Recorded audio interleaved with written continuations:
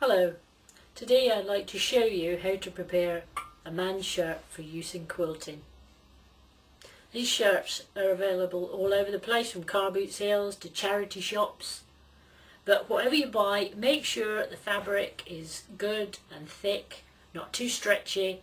A good guide is to try and buy designer shirts rather than those from supermarkets, because as the price reflects normally, they're of much better quality.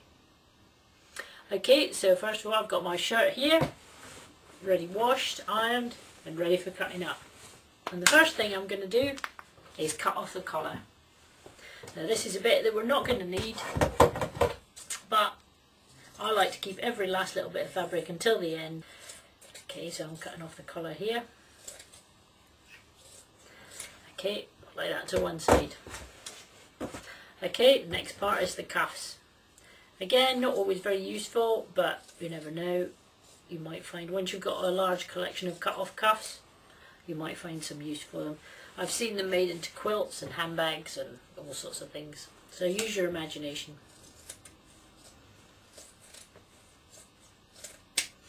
Okay, once we've done the cuffs, let's cut off the sleeves.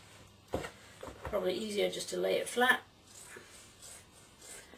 At this stage, try and get as much fabric as you can, but don't worry about it too much.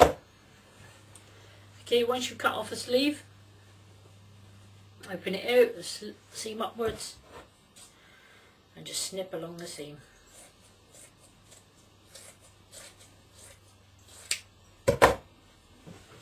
Okay, laying them out as you go, so you're ready to cut them up. Okay, once I've cut off the sleeves, then I cut the fronts off along the yoke and down the side seams.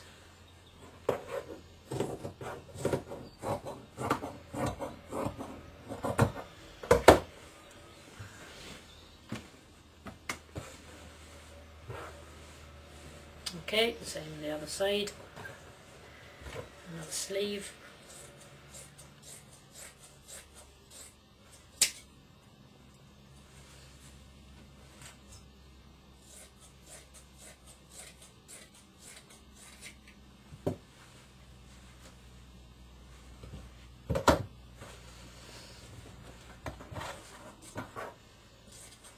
Another front.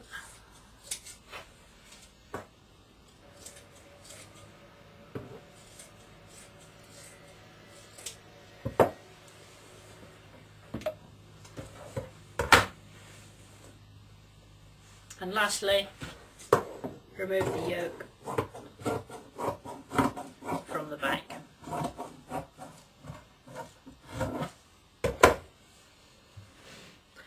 The yoke shouldn't be discarded with the collar and cuffs, because it is useful when cutting 4-inch squares, which when we come to cutting quilting squares you'll see where they're useful.